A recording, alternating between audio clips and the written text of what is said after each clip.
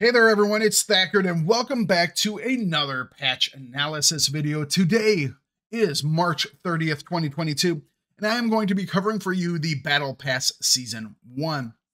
Now, Season 0 ended just about a week or so ago, and I personally quite enjoyed it, as did many other people. The question is, will Battle Pass Season 1 be a good value for you? Now, what I'm going to do for y'all is I'm going to go over, once again, the basics of the Battle Pass, and then I will go through each one of the tiers and let you see the level 10 item that you get. That's the big one that everyone's really interested in. After that, I will take you in-game and I will show off all those level 10 items in the actual game world. That way you can take a look at what they look like and how they operate and make an informed opinion on whether or not to buy the Battle Pass for yourself. All right, first off, let's get into the cost of it.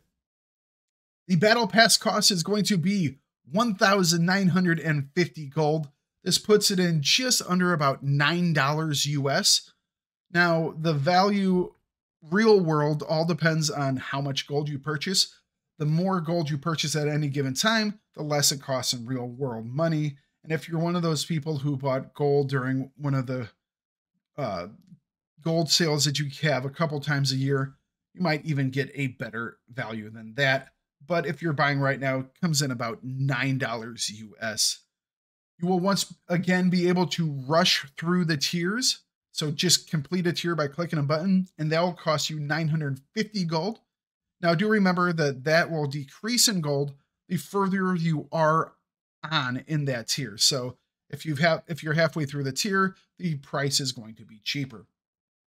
There are going to be 12 tiers once again, with 10 levels per each tier. Each level is going to be 2,000 XP to get, which means each tier will be 20,000 XP. Overall, you're going to receive 120,000 credits, 120,000 war funds. You will get 12 days worth of veterans membership. You will get 7 rank XP boosters, and you will get 65 different combat ribbon boosters. Now, I know everybody will enjoy that stuff, but the stuff you're really looking forward to is what exactly is in the level 10 for each one of those tiers. So let's get into it. All right.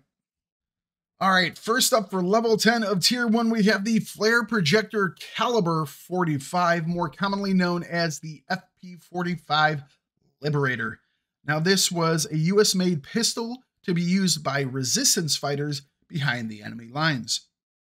So this is kind of unique. It is a single-shot pocket pistol. It has 10 extra rounds. It has no mods whatsoever. It has a rate of fire of 240 RPM, it has a reload time of 5.0 seconds, and a damage of somewhere around 33. When I was testing it in game, it took 3 shots to take out a non-armored opponent. Now, it also has no equipment cost. So this is a unique little weapon. Now, it's not going to be a weapon that you can take on the front lines and just go to town with, because you take a shot, you reload for 5 seconds, you take another shot, it takes forever to kill anything. What I have used it on, and what I think it's pretty good for, is say if you are using a infantry sniper. I have a guy who has a Kar 98, and it's a iron-sighted Kar 98 set up for close combat battles. Now, one of the issues you have going up against, say, gold level armored targets is you shoot them and you don't quite do enough damage. This thing is actually quite nice for that. And also for recons themselves to have a little backup just in case they need it. That being said, since it has no equipment costs, it can go into any little loadout that you have and just be there for a little 33 damage burst that you can hit. Now, it will kill anybody with a single headshot, but like I said, 3 shots to the body. And so you got to be very accurate. Otherwise, it's just a death sentence for you. All right, up next for level 10 of tier 2, we have something simple yet kind of different. And that is a camo for your bullet. This is an orange tracer camo that you can equip that will give your bullets every once in a while an orange tracer. It's not every single one, so it's not obnoxious, but every couple of bullets you will get an orange tracer. Now, when you get this, you will be granted 3 of these to spread out over your soldiers however you please, and you will have to go to the weapon and then to the camos, and it will be in that listing under your camos once you move it over to the troop that you would like to have it on. All right, up next for Tier 3 Level 10, we have camouflages for the advanced fighters. Now, if you were one of the people that were able to get the red camos for your fighters, awesome. But if not, you now got yourself some options. The Germans' Focke-Wulf 190 gets the Sky Splittertarn Muster. The US P-51 gets the Blue Ace. And the Soviet LA-7 gets a Kozadub Ace camo. Now, I have to say, I really quite like these. The Focke-Wulf one kind of looks like the hat that they sold on the store for the winter sale. The Blue Ace, I think, looks really cool as almost like a racing skin. And the Kozadub Ace is simple, yet I think is the best overall skin, maybe out of the bunch of them. And it's definitely the best for the LA-7 overall, in my opinion. Yours might differ, but I quite like them. So I hope you guys will as well. All right, up next for Tier 4, Level 10, we have helmet camos. Now, these aren't part of any camo set to match with like your clothing, but I like them nonetheless. The GE get a helmet wire camouflage. The US get a helmet netting camouflage, and the Soviets also get a helmet wire camouflage, but it does look different than the German one, so don't worry. And overall, not too shabby. All right, level 10 for Tier 5 brings us brand new semi-automatic rifle camos. You will be able to equip the laminate stock camouflage on the Gewehr 43, the M1 Garand, and the SVT-40. Now, this laminate stock camouflage has a different look on each one of the weapons, and overall, it's not too shabby. Don't know if it's enough to replace some of the other really cool skins like the Gottmit Un skin for the Gewehr 43, but you know what? Not too shabby. Not too shabby. All right, Tier 6 Level 10 gives us new camouflages for infantry spawn vehicles. So these are the spawn trucks and not the APCs. So the Germans for the Blitz will get the light spring 3 color. The US for the CCKW will get the light dazzle. And the SU for the Gaz AAA will get the spring 3 tone camouflage. I have to say that the German one and the Soviet one I like quite a bit. I'm not quite sold on the light dazzle for the US. It might be other people's preferred type of thing, but that one doesn't quite do it for me personally. That being said, overall, not too shabby. All right, Tier 7 Level 10 gets us new skins for a couple of different vehicles in the game. The Germans get a new skin for the Kettenkrad, that is the light spring 3 color. The US M29 Weasel gets the light dazzle, and the SU T20 Komsomolets gets the spring 3 tone camouflage. Now, I think all of these look really good. I think the new one for the T20 looks personally absolutely amazing. And the light dazzle, where I wasn't really on for it for the infantry spawn vehicle, for the Weasel, not too shabby. I actually quite like the look of it. So you can take your bathtub into the water with a brand new camo. So it's not too bad. All right, up next for level 10, tier 8, we have brand new medium tank camos. Specifically, Germany for the Panzer IV gets the ambush spring 2 color camo. The US for the M4A1 Sherman gets the tan and green camo. And the Soviets for the T-34-76 will get the Kutuzov spring camouflage. Now, I have to say, I think these are all pretty good. I put them on par with pretty much any of the other camouflages out there. Obviously, they have a different feel to them with the colorations, but I think people will quite enjoy these. All right, everybody, for Tier 9, Level 10, we got one that I think a lot of people have been waiting for. That is the infamous Gimp mask. Now, these are going for Recon only, so they will be the Recon face masks from here on out. But for everyone who has ever looked at the Trello page, we know what they are. They're Gimp masks. Now, these will all match the colorations of different camos that you can buy for those Recons. So you can have a head-to-toe, almost, the back of your head still shows, but more or less a head-to-toe camouflage for your Recons. The Germans will be getting the Sumpfmuster 43. The US get an amazing frog skin camo. And the Soviets get an equally pretty awesome amoeba camo. I have to say, I think the frog skin's the best in my opinion, then the amoeba, and then the Sumpfmuster 43. But outside of them being Gimp masks, I think they are pretty damn cool. And they've been a joke for so long, but now they're officially in game, and I think people are going to enjoy them, and I think you're going to see a lot of people running around with them. So get used to it. You're going to see it all the time. All right, for level 10 of Tier 10, we have a return of something rather simple, and that is another plain smoke trail. This one is going to be green. So if you are one of the people that tossed the red one from Season 0 onto your plane, guess what? You now got another option in your color palette, the green plain smoke trail.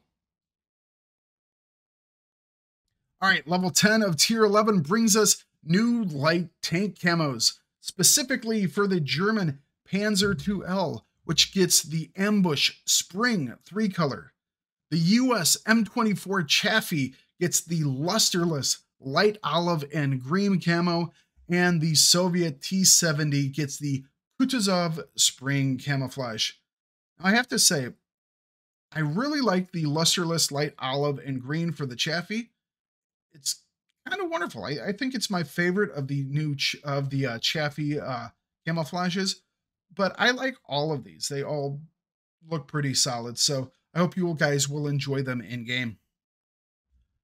All right, everybody, we have finally reached the last unlock of Season 1. So we're at level 10, Tier 12, and it is a new infantry camouflage. So you might be going, Thakard, we have a lot of those. What's the deal? Well, this one is slightly different. It is an infantry leather camouflage. So your Germans will now be stylish looking in their brand new black leather jackets. Your US can go around fashionable in their brown leather jerkin vests. And the Soviets can get a little classy with their brown leather jackets as well. I have to say, the idea didn't sound too wild to me when I first saw it. But after checking them out, I can't wait to get mine over on live. All right, everybody, we've gone through the entire list of all the big stuff you're getting, but these little images that I've shown you don't do anything justice, so I'm going to be sending you all in-game to take a look at the brand new items. That way you can check them out and make a decision for yourself whether or not they are something worth your money.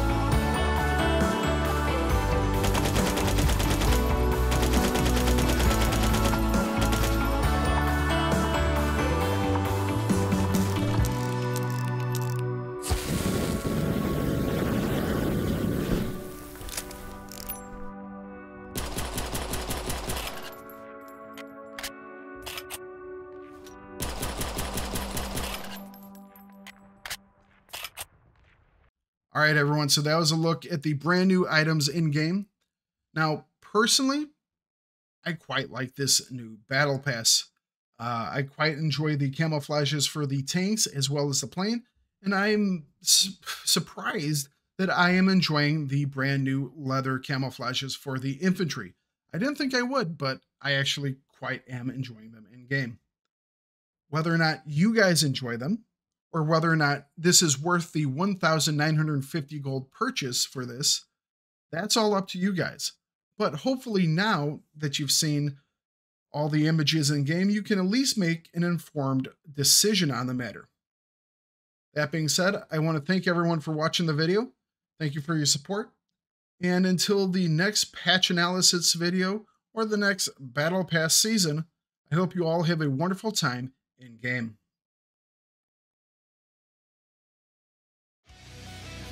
If you enjoyed or disliked this video, I do hope you comment on it and give it a thumbs up or down. If you want to see new videos, please hit the subscribe button, and to be notified of new content when it comes out, hit the notification bell. But for now, thanks for watching. Have yourself a great day, and don't forget to bring it no matter what you do. And I will see you guys in the next video.